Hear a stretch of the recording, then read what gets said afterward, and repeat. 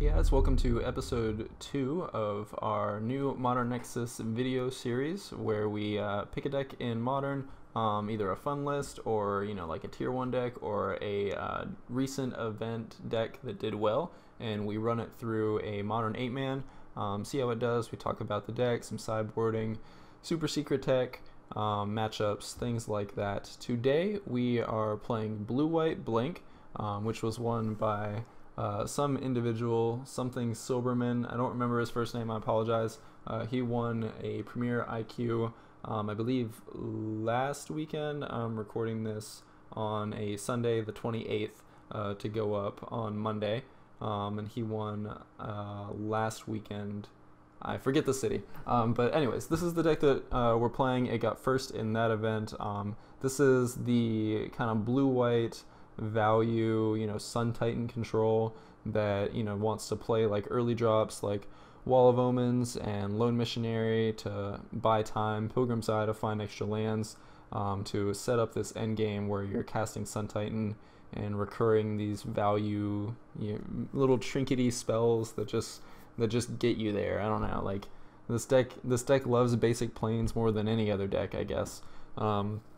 I'm sure Craig Wesco would tend to disagree with me, but yeah, so I guess we'll just jump right in. Really quick before we break down the deck, I want to say thank you to Modern Nexus and Card Hoarder. If you missed episode 1, Modern Nexus and Card Hoarder both sponsor this video series. They make it possible for us to do this. Modern Nexus hosts the videos both on their website, modernnexus.com, which you should check out, and their YouTube page, which is awesome as well.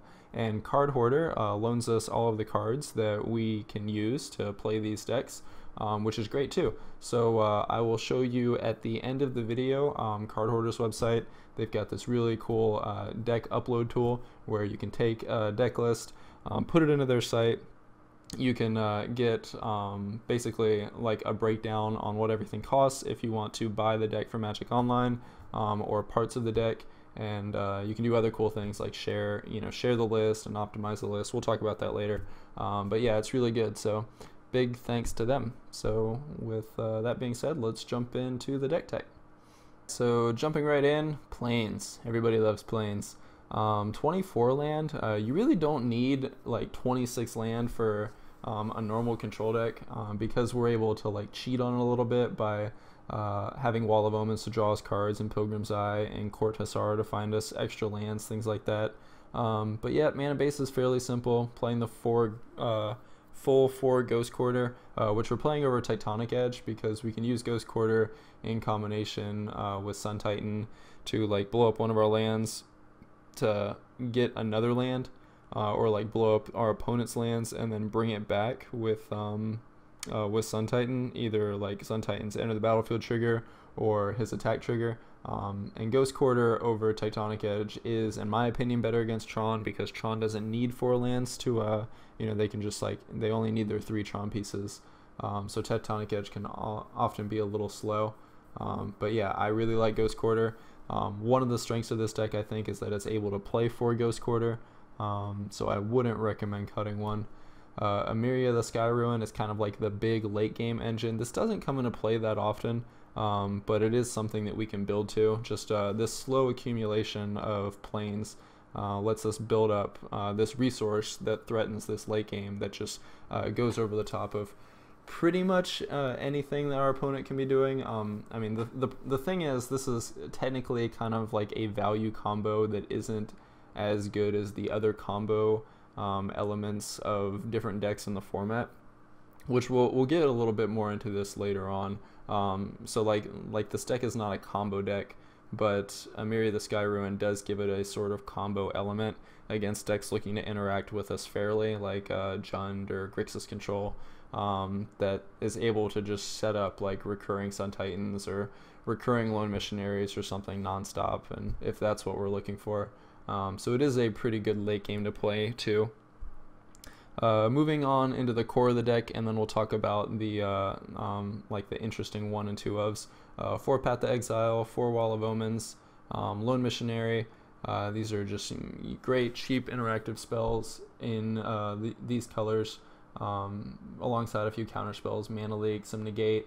Going up into the 3-drops, Cortosar is sweet. The 1/3 with Vigilance, it's basically a divination, but you get a 1/3 on the battlefield, and it is a permanent that can be returned with Sun Titan or Myriad the Sky Ruin. Cortosar is pretty cool. He does good work blocking random elves and stuff, but he's really here. Like, this motley crew of random creatures actually does a good job holding off the ground long enough to either find a sweeper or land a Sun Titan. Cortosar is sweet. You get to cast it, you get a 1/3 of Vigilance, it replaces itself, and then you get to bring it back with Sun Titan. Because the only thing we need to make Sun Titan better is add a draw card onto it. But yeah, he's great. I think he's better than Augur of Bolas, just because we have a lot of permanent cards. Not so many instants and sorceries as you would think it would be in like a normal blue-white control deck. But this is like a very sorcery speed, tap out, permanent based control deck. So I like Cortosar over Augur of Bolas. I forget who it was that said it, but Augur of Bolas basically reads, look at the bottom 3 cards of your library. We've got some removal, Pilgrim's Eye, everybody's favorite random Thopter dude, Supreme Verdict, Sun Titans, and that rounds out our top end. As we said before, basically the whole strategy is just building to cast a Sun Titan to get more value and build up a collection of resources and just, basically get every permanent card out of our deck onto the battlefield slowly. Moving on into the one-ofs. I'm not sold on the Gifts Ungiven. It's been okay, but I would really like access to like a Snapcaster Mage if I want to play a Gifts Ungiven. We're not setting up, we're not playing the Unburial Rites package, which you normally see alongside Gifts. It's just kind of like an instant speed, kind of like a cheaper Jason's Ingenuity or something. Which I guess is fine. It's cool to have alongside the Ojutai's command, but a lot of times, especially after sideboard, Snapcaster Mage, we're really looking for Snapcaster Mage to get extra value out of our spells. So I'm leaning towards cutting the gifts for a Snapcaster, but for this video I'm going to play it exactly how Mr. Silberman played it. Negates and a Dispel, excellent against burn, good against combo. Basically, like, our matchup against combo really depends on how many slots we want to devote to cheap counter spells. Things like Living End, Scape Shift really punish us if we're going to be playing these like do nothing cards in the matchup, like Pilgrim's Eye and Wall of Omens. So you have to have some number of counter spells. I feel like I would want a Spell Snare. Oops, our round is starting. Let's go back. I feel like I would want like a Spell Snare over the Dispel, but Dispel is like one of the best cards in the format right now. And I think that's it for the main deck. Let's move on to this. Alright, so moving on to the sideboard, we have a Celestial Purge, good against Jund, good against, what else is it good against? Splinter Twin in response to a Twin if you need it. It's good against black and red permanents, great against burn. I'm trying to think. Celestial Purge is one of those, random catch-alls that actually does some great stuff in a few matchups. This deck doesn't really care about Blood Moon just because we play a super high number of basics. But yeah, Purge is great, good as a one-of, grabs random things, and it does enough that it's worth the slot. Normally, cards like these are narrow enough that I could see cutting them if you decide you need something else, but yeah, it's fine. Disenchant, same thing, it's great against Affinity, does random good work against Merfolk, hitting Spreading Seas and Aether Vial. You get to hit Twin if you want. Unfortunately, it doesn't work against Karanos, God of Storms. Otherwise, I think it would be pretty insane. But yeah, like Wormcoil engines, Tron pieces, or Tron, Expedition Map, things like that. Relic of Progenitus. Disenchant does some work. Lone Missionary, we want the fourth one against Burn. It's also great against other creature decks, just like a 2/1. It does work. We can beat down with 2/1s. I've won games beating down with 2/1s before. 4 life, I don't know, like Lone Missionary is nothing to laugh at. 2 mana for a 2/1, you gain 4 life, it's okay. Yeah, I like it a lot. I think it's slightly better than a Dispel against Burn, but Dispel was probably better in other matchups. I think the Burn matchup might be fine, that we could get by with not playing 4 Lone Missionary. But again, like, I like the Burn matchup to be pretty solid, especially online, just because you tend to run into Burn pretty often. So yeah, if you're expecting a lot of Burn in your local metagame, play the Lone Missionary. If not, you could probably cut it for a Dispel, and you wouldn't lose too many points against Burn, because Dispel's great against Burn as well. And Dispel will give you better, like a little bit of an edge in like the combo matchups, like Living End, Scape Shift, things like that. Stony Silence for Affinity, another random decks that play artifacts. This guy we'll get back to in a minute. An extra sweeper in the form of Wrath of God and Supreme Verdict for like these Absian Company decks, Elves, Jund. Sweepers against Jund are great. They're just trying to run us out of cards and then top deck better than we do, and a Supreme Verdict when we're both top decking is great for pulling back from them, being able to go like, Scavenging Ooze plus Tarmogoyf.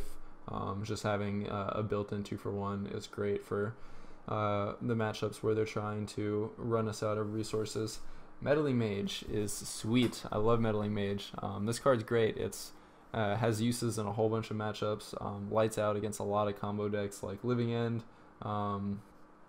It's great. Even against Burn, you can just like name a Lightning Bolt, and then they have to like, if they have a Lightning Bolt in hand, or like they're tapped out, you play a Meddling Mage, name a spell that they have in hand, they have to then kill the Meddling Mage to cast that spell. So you're still, it's like a mana leak that sits on the board that you actually get to use, instead of them being able to pay for it. And it can either trade with an Eidolon of the Great Revel, or just like hit our opponent and start the race. Meddling Mage is sweet. Surgical Extraction, I've never really been a fan of these types of cards, but it's pretty sweet with our Ghost Quarter. We could just like blow up an Urza's Tower and just go get the rest of the towers, turn 1, and just like be done with it. Just like, I'm done with Tron. So that's pretty good. There are a whole bunch of other uses also. Grabbing Scape Shift, grabbing Living End. I'm sure it does. Yeah, I'm sure it grabs the Ad Nauseam deck. Though that deck's never really that big, but we always seem to run into it when I play online, either while streaming or recording videos. But yeah, I don't know. I don't really like Surgical Extraction that much, but you can't deny that the card has its uses, and the art is sick. So there is that. Another Dispel. Dispel is the best, in my opinion, blue card in Modern right now, except for maybe Snapcaster Mage. Definitely the best blue sideboard card. Dispel is awesome. It's great against all of these control decks that are running around. It's great against the combo decks. It's great against Burn. It's even like the 26 creature decks are playing for Collected Company. Dispel is awesome. Another Negate, just more help against combo that is not Mana Leak. You really don't want Mana Leaks on your board, just because like as you're the control deck, people will naturally board to like play against Mana Leak, so your Mana Leak becomes worse in game 2 and 3 as games become a little bit more reactive and people aren't so focused on like executing their primary game plan and casting their spells and prioritizing mana efficiency. Games tend to slow down as like our opponents try and bring in interactive things and trumps, and they're trying to play around counter spells and sequence their plays in such a way that they can like drop a bomb that's good against us under counter magic. So I like sideboarding a Negate over a Mana Leak, just because Negates are normally poor once you're getting access to your sideboard spells, because you're moving into game 2 and 3. I don't know, if you could find your sideboard spells in game 1, maybe Mana Leak would be fine in the sideboard, but we're not playing any wishes, so. And then Spreading Seas is sweet, both for fixing our mana, which happens often, just because we are playing for Ghost Quarter, and then like Emiria the Sky Ruin, like we can get awkward hands that are like 2 planes, Ghost Quarter, Emiria, and like we have a mana leak that we need to cast, or we want to be able to like mana leak and hold up Dispel. Spreading Seas can help us fix our mana as long as we can find 1 island. It also is pretty good against other decks like let's see who have Spreading Seas. I have Spreading Seas Burn. Bring it in against Living End, I think. Feel a sneeze coming on. Alright, I'm good. I don't know. You don't really want it against Jund. I think the Spreading Seas could get cut. I guess it's fine against Affinity, and it's fine against Infect, just because we are pretty instant speed removal light against Affinity and Infect, but Mortar Pot is supposed to help us there. I don't know. Spreading Seas seems like we could find a better use for those 2 sideboard slots. But yeah, for now I guess we'll play him. And then the Stonecloaker. I'm not gonna lie, I don't really know what this card's for. It's 3 mana for a 3/2 flash flyer. When he enters the battlefield, return a creature you control to its owner's hand. When he enters the battlefield, exile target card from a graveyard. I would assume he's like some small graveyard hate against Grixis control, but it doesn't seem to matter. Return a creature you control to its owner's hand. I feel like I would just rather have like a Flicker Wisp maybe. I guess the flash is good. I don't know. It just seems like the 3 abilities that it provides, you could all, like, if you're interested in those abilities, you could all find something that does something better. Like if you really want the flash, you know, maybe you could get the I'm blanking on it, but oh, the Aven Mind Sensor. I don't know. If you really want the bounce,